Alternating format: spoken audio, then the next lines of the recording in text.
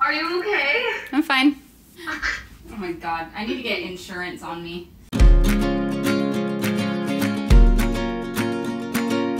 Hello brains! I was diagnosed when I was 12 and there were definitely signs that I had ADHD before 12, but nobody really noticed. I decided to reach out to my community on Twitter and ask, what are some signs that you had ADHD that everyone missed? For this video, I partnered with Understood to share their new tool, Take Note. I'll talk more about that at the end of the video. I haven't read through any of these yet. I'm about to for the first time, and you'll get to see my reaction live.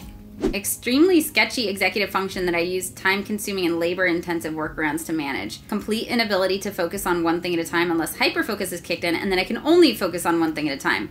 Yeah, there's this misconception around ADHD that it is an attention deficit when it's really about attention regulation. Sometimes we are paying attention to too many things, and sometimes we're paying too much attention to one thing. There's a lot of parents that might think that their child doesn't have ADHD because, like, well, yeah, he doesn't, you know, he can't focus on homework, but like he can totally focus on video games.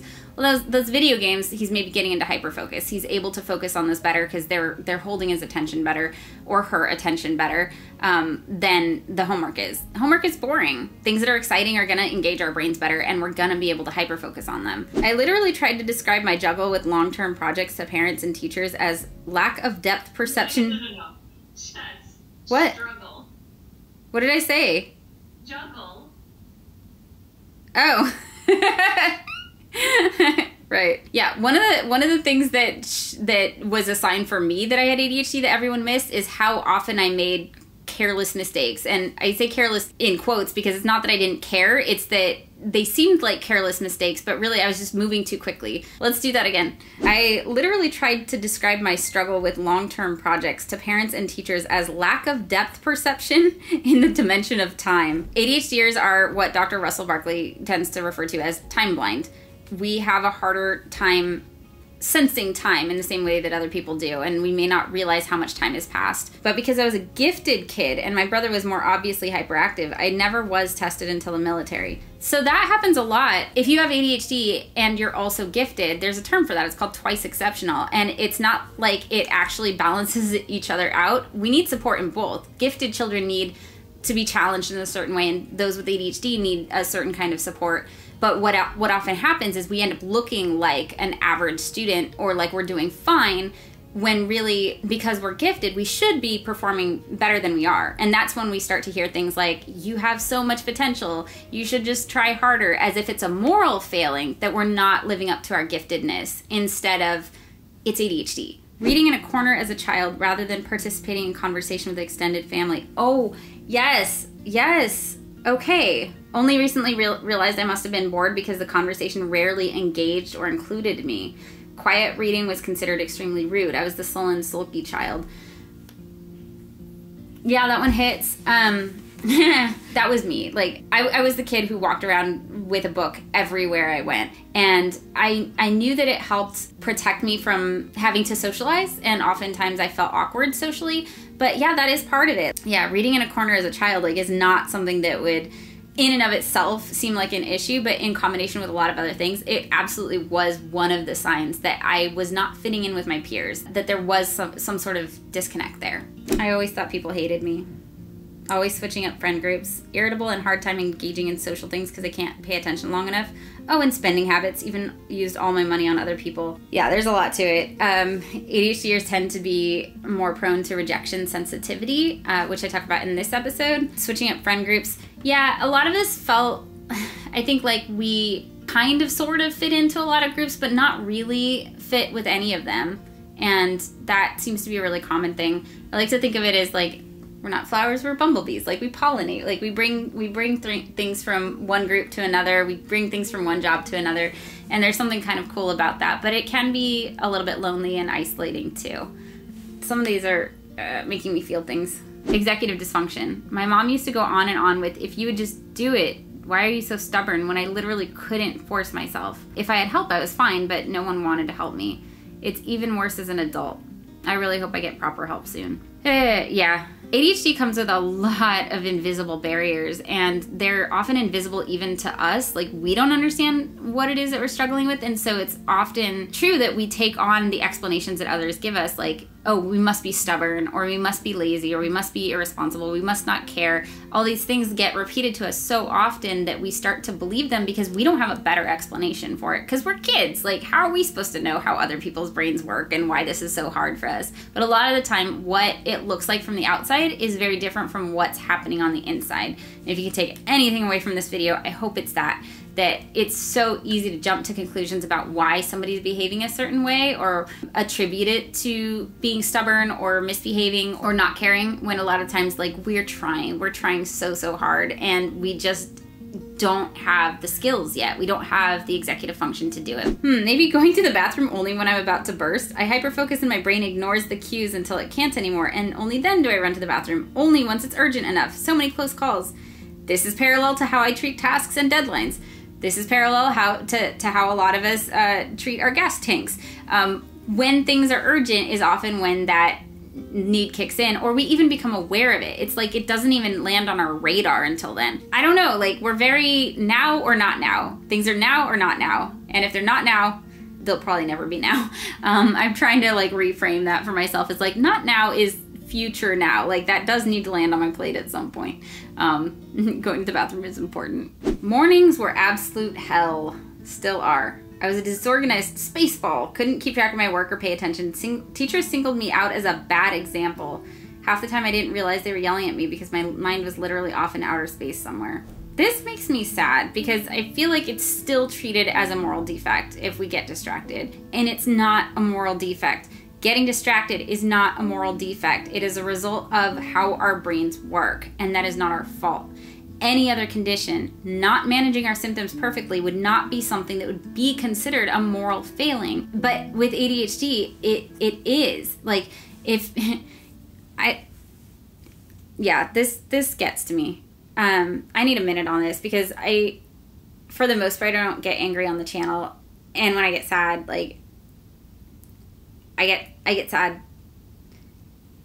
The thing that I want most from the world is for people to stop being yelled at for things that they struggle with, that they're trying not to struggle with.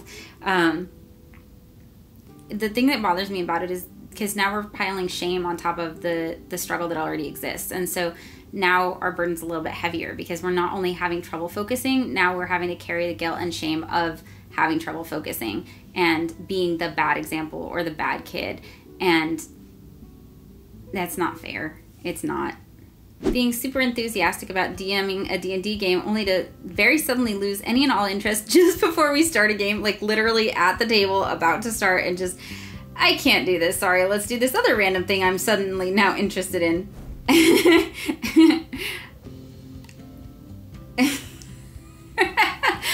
I would crack up so hard if I went to somebody's D&D game, like, already with my character sheet and everything, trying to remember what happened last session because I was distracted and didn't write it down. And then suddenly the DM's like, you know what? We're gonna play paintball. Like, that's what's happening now.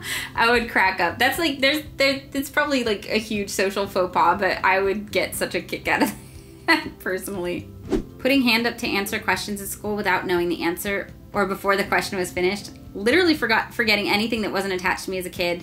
People saying it's hard to follow conversations with me sometimes as it jumps all over the place. Yeah, that's a really good one. Conversations jumping all over the place from topic to topic. Sometimes our hyperactivity isn't physical, it's not external, it's internal. It's talking a mile a minute. It's thinking about this and then ooh about this and then this and this and this. I mean, there's a reason like my editors have to edit my videos down and there are these jump cuts. It's because conversation goes everywhere. Chronically messy desk at school and at home. Messy school bag. Nothing was ever neat and prim and proper. My teacher wrote, great content, but why so extremely messy on my final creative writing paper in high school. Always lost my school supplies, my notebooks, everything. I did well in school. A lot of ADHDers actually do fine in school. They're not behavioral issues, but that extreme level of disorganization is a really good sign that something's going on. And it's easier to laugh at. It's funny. It's you know, it's easy to joke about and not take seriously. There's even the, you know, the stereotype of like the, I don't know, the gifted eccentric like professor with like papers everywhere, and there's something almost socially acceptable about it. But the truth is, it like gets in our way so much. There's so much work that I've done and have to do again just because I can't find it, or things that I have to rebuy because I don't know where I put them. Those organizational challenges are like cute and funny when you're like 5, but when you're 25 and you like realize that you can't get a job because you forgot to show the fix-it ticket to the police officer, and so now like you can't get this company car job thing, like it's not cute anymore and it's not funny anymore. It's a real struggle. It has profound effects. Like, I want to be really clear that even the symptoms of ADHD that don't seem like that big of a deal to others can have an incredible impact on our lives in terms of how it spirals. Losing this leads to losing that, leads to losing a job, leads to now your partnership is falling apart because like you're not working, and like it's just, it compounds. I don't know even where I'm going with that. It's just, get support. Like, support your kids. ADHD is a big deal. It's a bigger deal than most people realize. The truth is, ADHD is often hard to recognize. Thankfully, organizations like Understood are working to make it easier. If you're not familiar with Understood, it's a nonprofit organization that supports those with ADHD and learning differences, like dyslexia and dyscalculia, through education, awareness, and community. They have an incredible website with a ton of information about these conditions, and a new tool to help parents figure out if their child's struggles might be due to ADHD or learning differences, so we can get the support we need sooner and thrive. The tool is called Take Note. It's free, and it guides parents step by step through the process. Notice your child's behavior, observe it over time, talk to people who interact with your child, and then engage with your child. I've been exploring the tool myself, and I love that there are explanations and resources for each step. Observe has an interactive page where you can input what your child has difficulties with and explore articles based on that. And they can even send you a tracker to help observe patterns over time, which is so important because when taken individually, my struggles didn't seem like a big deal, but the frequency with which I struggled with them was. If you want to learn more, check out their tool at u.org/howtoadhd, and let's take note. I hope you found some of this relatable, useful, funny, inspiring, I don't know. Thank you to my brain advocates and all my Patreon brains for allowing me to do content like this so that the next generation can get the support that they need. Let me know in the description below what the signs were that you had ADHD that nobody noticed. Now we know better what to look out for, so hopefully people get the support they need a little bit sooner. Like, subscribe, click all the things, and I will see you next video. Bye, brains.